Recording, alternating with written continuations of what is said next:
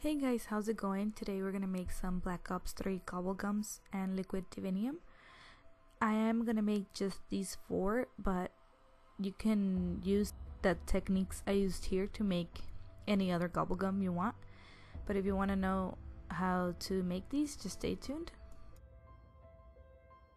For the polymer clay, you'll need light brown, orange, darker brown, blue, purple, white, two types of gold, yellow, blue, green, orange, and red. Now this orange and this orange look different because I added that brown to this orange and I made that. So if you have brown and orange, you can make that one. These are slightly bit darker than the ones in the back, and those I just added a tiny bit of black and I made them slightly darker.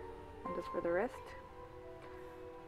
everything is the same except for this one. I just put a little bit of white to that one, just made it lighter, and that's it. Polymer clay, at least. Then you'll need some ping pong balls. I have 4 because I'm only gonna make 4 Gobblegums. A rolling pin, a white pen, or a paintbrush with acrylic paint. I just prefer the pen, it has more control.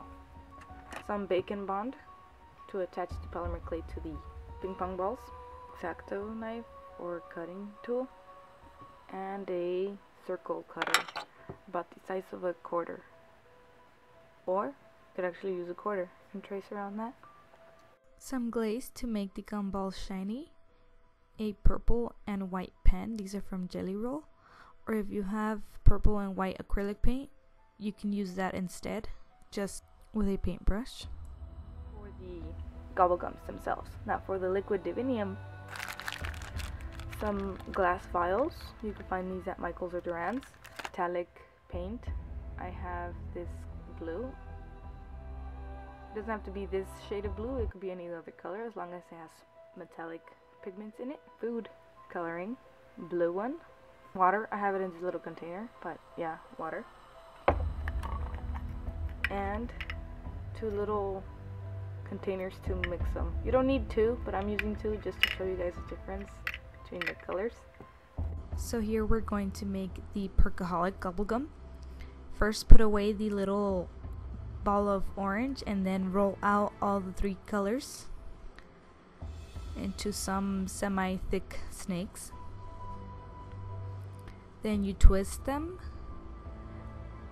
roll them, twist them again, bend them in half, twist them again, and then roll them again. Just keep doing that until you get a marbled look.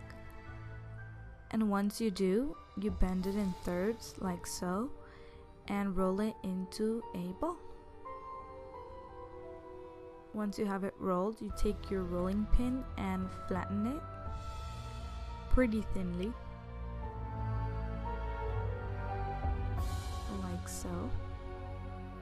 Now you take the ping pong ball and the bacon bond and you put the bacon bond all over the ping pong ball.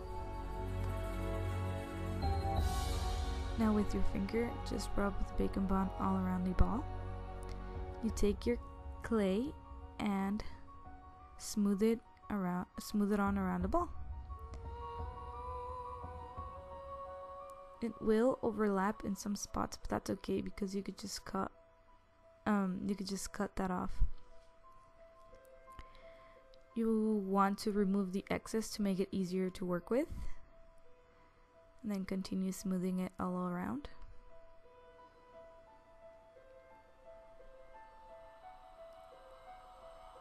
Here you just flatten the bumpy parts with your finger, just put some pressure, and then you roll it in your palms. You will get air bubbles, so when you do, take your knife or anything pointy and pop them and squish out the air.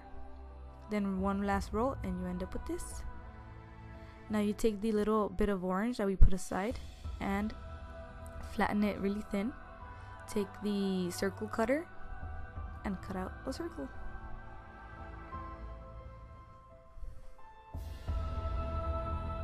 And you just put it in on top of the ball. And you smooth it out with your finger. I have another method to putting the little circle on. I'll show you guys later. So now for the purple marbled ball, put away the purple again and then roll the other two. This one is going to be less twisting and turning because it's less marbled than the percolic. So like before, just twist and roll. This is going to be the On the House bubblegum.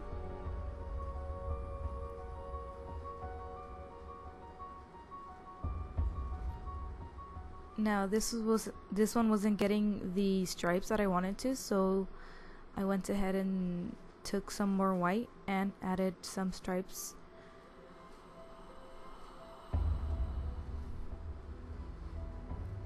And then rolled it out till it ended up with this. So then again, take the Bacon Bond and wrap the clay around the ball.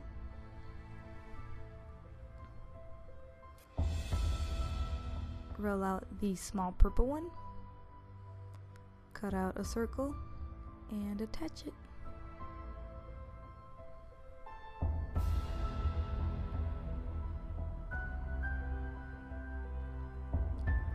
Same thing for the other ones.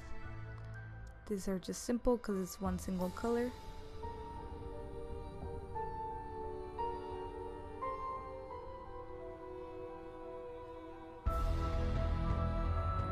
Now for this, there's another method. You could take the circle cutter and actually cut out a part from these. Just peel off the clay. Add some Bacon Bond.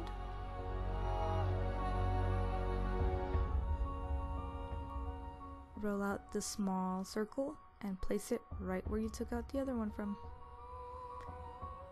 And just blend in the seams. And you get this. It is a much cleaner application than the other one. I wish I would have figured this out for the other two.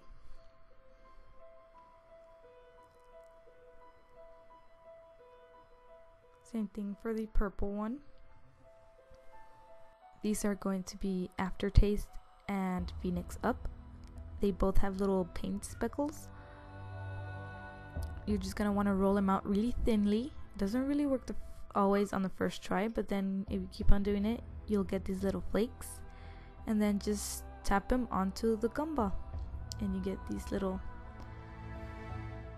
spots of paint. I think this really captures the effect really nicely. And you just do it with every other color. Here's the yellow.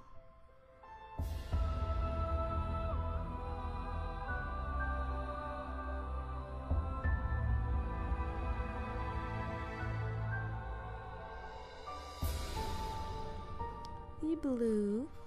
It is a slightly darker blue than that blue of the gumball.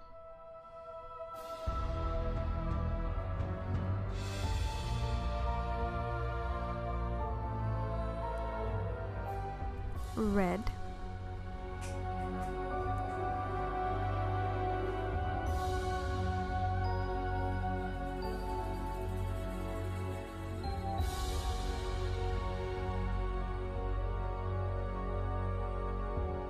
And finally, green.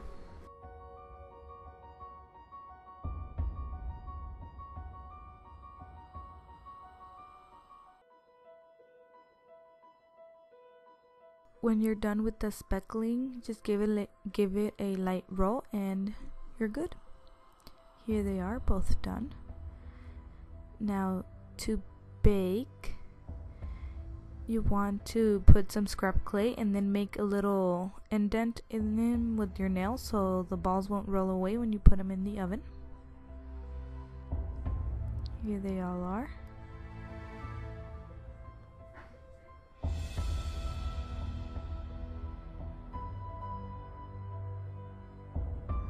Take out the vials from their packaging, set them aside, get your little containers, fill them halfway with water,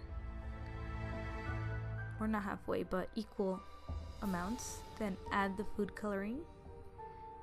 Add as many drops as you want. I added 2, but you could add more. Then take the metallic paint and add as many drops as you want as well, and then just mix it. And blend them together. Now the cool thing about the metallic paint is that it sets, so when you don't touch it, it's just the regular blue, and when you mix it, it kind of gives it the effect that the little mica powders are glowing, so that's cool. Then just fill the vial. Don't overfill it because you won't get a air bubble and it won't allow it to mix, so I took some out. Then you put the cork plug. Now this is optional. If you want to make the divinium stay in there permanently, you want to take out the cork and add some super glue to it.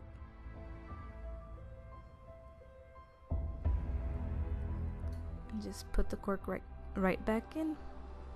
You might also want to put some glue on top so the water won't get out. So now you take the darker gold, roll it into a thin snake, and the lighter gold, and roll it into a rectangle. Once you have a rectangle, just cut that rectangle into 2, and then put it right below the cork and cut it where they both meet and blend in the seam. Now take the snake of the darker gold and put it right on top of the lighter gold and make 2 rows of the darker gold.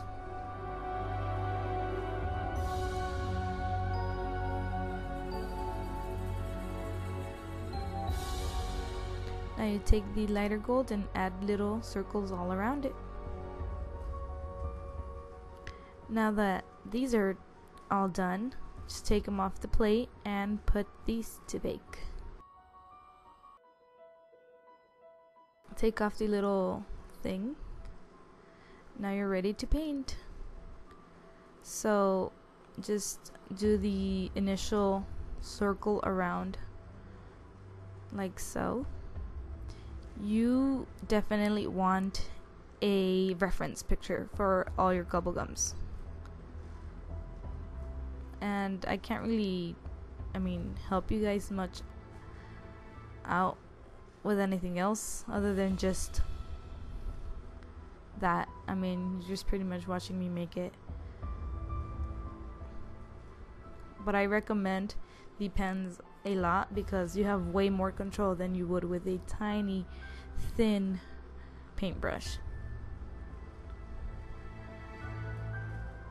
So here is the percoholic.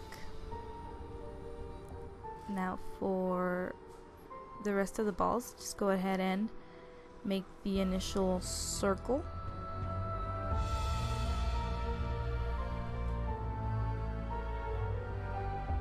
And again, just keep looking back and forth at your reference picture. That's the key. For this one, I just started with white, put purple, and then added white again to make a lavender color. If you mess up, you can use your blade to scrape it off or a paintbrush with some water and clean it all around. Here I'm just defining his arm with the darker purple.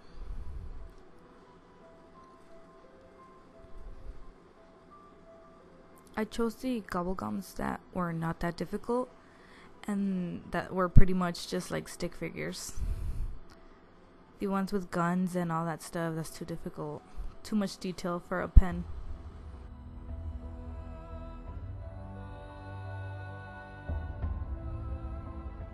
The next gobble gum is on the house. It's just a bottle. Be sure to leave a highlight on top and on the bottom. I believe this was the easiest out of all 4 of them.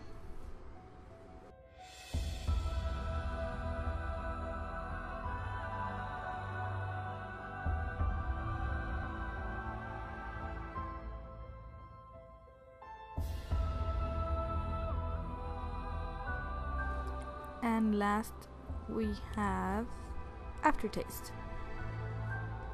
This one was also kind of simple. The hardest part of this one was just leaving that negative space of the bottles in front of his chest. Then I just highlighted his head with the X-Acto, and here they all are. All ready for the gloss.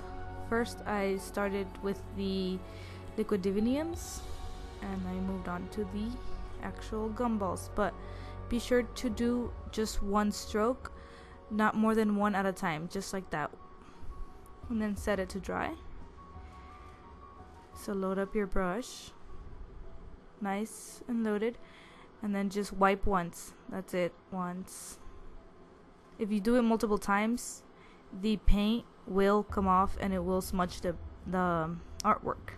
All that work for nothing would be wasted, so just do it once.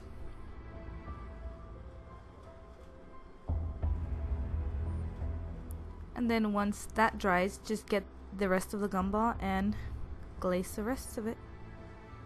So here they are, all complete.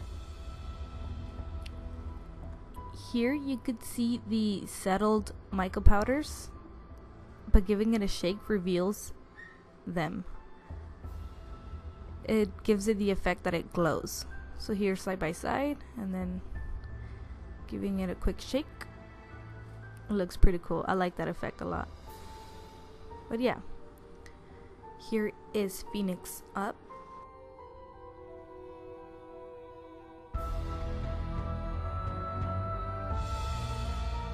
Perkaholic.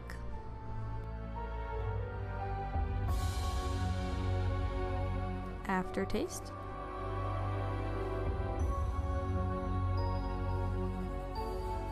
And on the house. Hopefully you guys enjoyed this tutorial, and I'll see you guys next time. Peace.